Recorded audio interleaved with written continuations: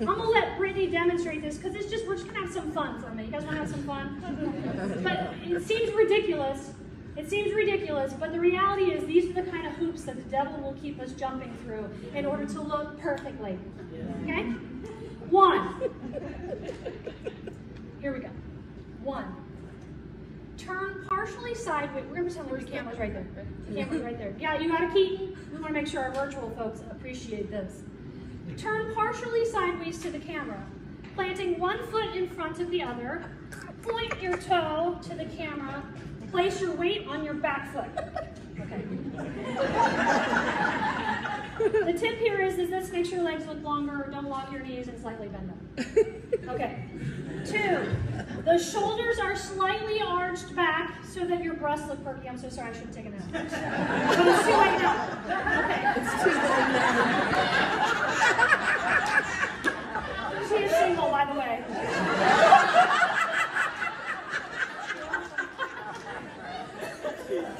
3, rotate your shoulders 3/4 to the front, not more than 3/4, 3/4, yeah, whatever, I think so. You're doing it right, your breasts look great. This will make, I gotta remember that one in there, I apologize. This will make your waist look thinner. How's she looking? Is your waist thinner? Or she's snatch right now. Snatch.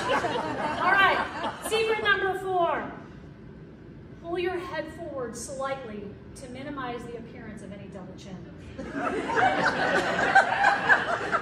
Come on, this is what we look like in the world, right? Like trying to. Okay. 5. Lower your chin slightly, but not too much so your double chin comes back. 6. Oh, this one's super important. We all do this. Hold your arms slightly away from your body. This keeps your upper arm flap from flattening out. Flabbier. Much like your thighs do when you sit on a couch. That's what it says. All right, 7. Gently suck your stomach in. But be careful not to suck your stomach in so far that your ribs show, because then everybody will know you're sucking it. Okay. Flirt with the camera. Flirt with the camera.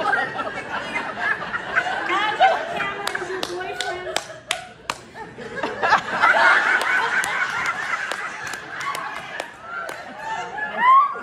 This one's really important. Here we go, number 9.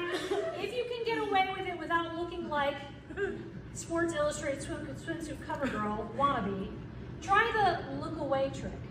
To do this, you look away from the camera and then you turn towards it, breaking into a smile just as you